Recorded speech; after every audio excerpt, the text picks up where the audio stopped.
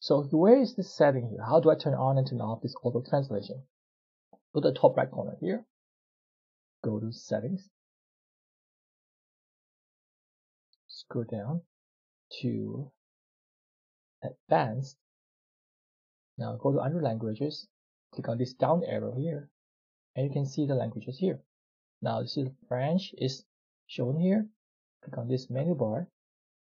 And offer to translate pages in this language. So you can check or uncheck this. If you don't want it to auto translate French languages or French language, you can always remove it if you don't want to translate to this language, French, or etc. Then you must always check this, offer to translate pages that aren't in the language that you read to be on. So that's how you do it in Chrome. Now how about Firefox?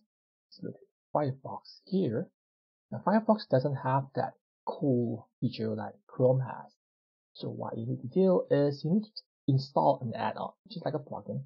Just go and Google Translate add-on Firefox, for example. There you go.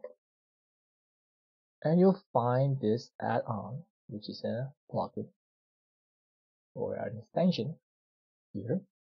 And just go ahead and click on Add to Firefox, which I already did. Now, what you need to do is if you return to the same page that I showed you just now, it's all in French.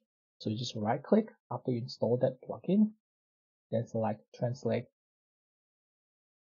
Translate page with Google Translate. This. Alright, click on it. It will redirect you to Google Translate and it will translate the page. It's not as fancy as Chrome, but it still works. Okay? So that's how you translate languages using Chrome and Firefox.